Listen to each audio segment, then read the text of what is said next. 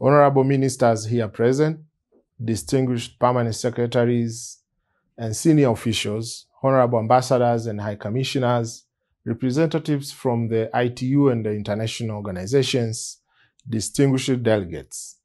Allow me to express my sincere appreciation to you all for coming to the Tanzania Luncheon event today. Let me take this opportunity to thank all of you for sparing your valuable time out of your busy schedule in honor of our invitation. Asanteni sana.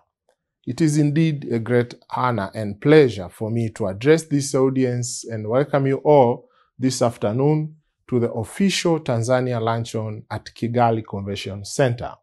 Distinguished delegates, the United Republic of Tanzania is pleased to announce her candidature for the ITU Council for the period of 2023-2026, representing Region D, the African region. In the elections, which will be held during the ITU Plenipotentiary Conference on 26th September to 14th October 2022 in Romania. Acknowledging the ITU's commitment to the connecting the world, Tanzania is well prepared to bring the Council its efforts to support ITU achieve this goal. Since its membership to the ITU in 1962, Tanzania has played a major role in telecommunications transformation, serving as a member state and council member. Upon elected as a council member, Tanzania will use her experience to contribute to the work of the ITU.